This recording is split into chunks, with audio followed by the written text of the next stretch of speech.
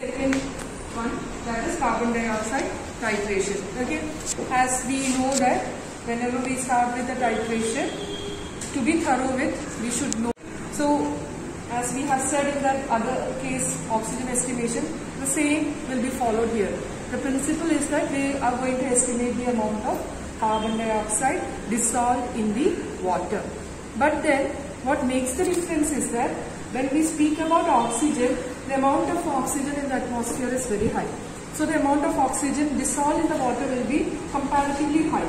But then when we see about the carbon dioxide, the content of carbon dioxide is comparatively less. Okay, so we cannot expect a huge amount of carbon dioxide in a normal way being dissolved in water. But then if there is carbon dioxide available, it readily mixes with the water. And we know that when it mixes with water, it forms the acid, carbonic acid. Hope that's clear. If there is carbon dioxide available, it will mix very fast. But then the problem is the atmosphere does not have a very high load of carbon dioxide. Okay?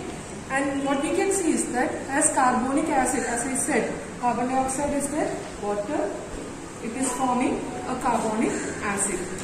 And what we do is, to estimate carbon dioxide, we are using phenolphthalein as the indicator. Right? Why? Because phenolphthalein in an acidic medium will be colorless. So we will be taking 100 ml of water in the conical flask, right? And then what you have to do is, you have to add phenolphthalein, 1 or 2 drops of phenolphthalein. And what you could see, it will be normally colorless. But sometimes, if the carbon dioxide content is very, very low, that means if the water is alkaline, right? Then you may see that when you add the phenolphthalein, by adding itself it will be pink in color. And then don't be in a confusion on what happened. It is the simple principle that when I add a phenolphthalein in an alkaline medium, it will be pink. But then in an acidic medium, it will be colorless. So normally we will be adding phenolphthalein 1 or 2 drops, and I could see normally it will be colorless, right? Because we expect that it is having some amount of carbon dioxide dissolved, right? And since it is dissolved, it may be having carbonic acid. Acid is there, right? And then what I have to do is, I'll be taking a NaOH in the burette. NaOH is alkaline, right? And I'll be titrating it.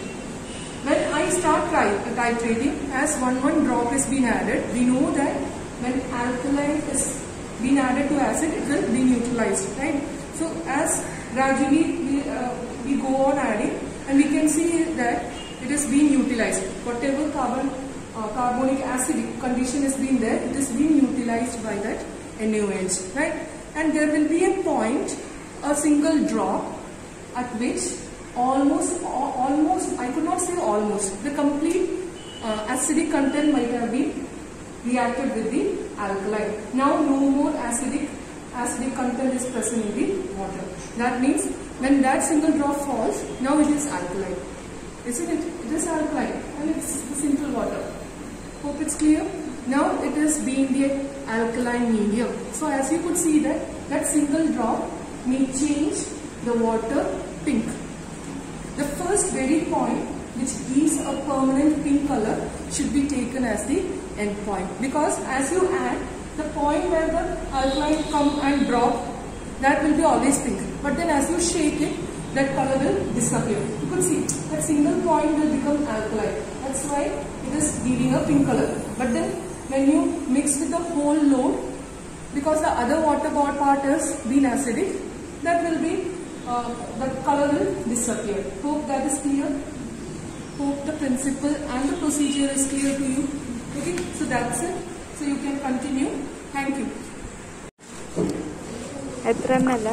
100.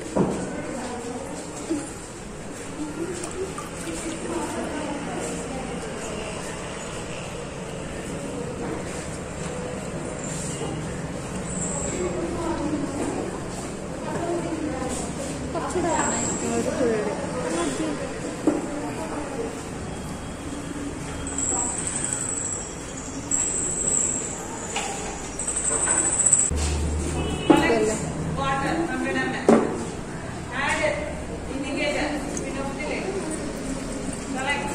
ഒരു 100 ml കാണിച്ചു.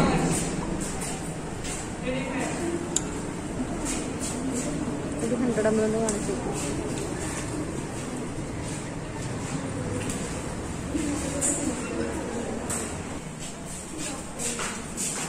എത്ര order ആണ്? ഒരു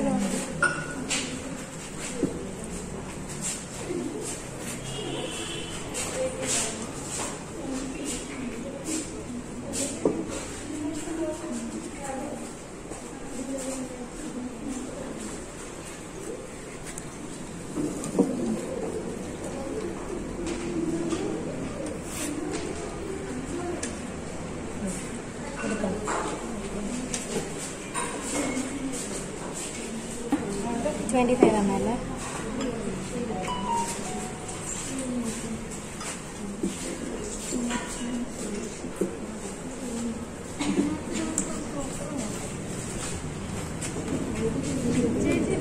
ഇങ്ങനെ വെച്ചാൽ മതി. അങ്ങനെ വെച്ചാൽ മതി.